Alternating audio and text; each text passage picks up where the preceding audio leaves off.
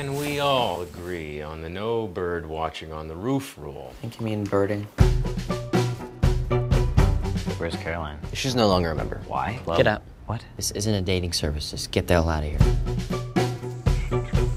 The chair recognizes David Portnoy. I spotted this on the street this morning. We may have discovered an extinct duck.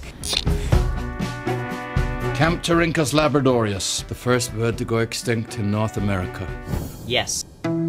That is a pretty big claim. Spotting an extinct species. We just had a great trip to Tanzania. We've seen over 350 endangered species. Oh, so you're not birders. You're more like Mountain Dew ads. Of course, the photo's too blurry to prove anything. The only thing is to find the bird again. Get yourselves a strong telephoto lens. I left something in the lab yesterday. I'm Ellen, by the way. What? We're in a class together. Oh. You stole the lens? Preposterous. It's sitting right next to you. Oh, damn it, Peter. This would seriously be the first photo of this extinct duck.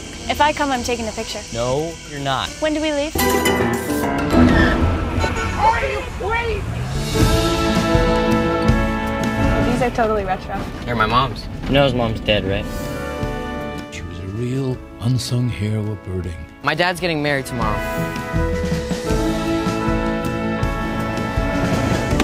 Gentlemen! Why are you following us?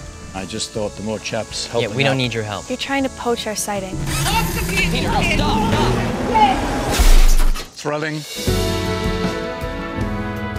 I won't deny it, I'm starting to get very jealous of you lads. 4 birders looking to find an extinct duck standing on the brink of history. There's nothing like the feeling of discovery. Absolutely anyone can be a birder. Except for blind people, I suppose.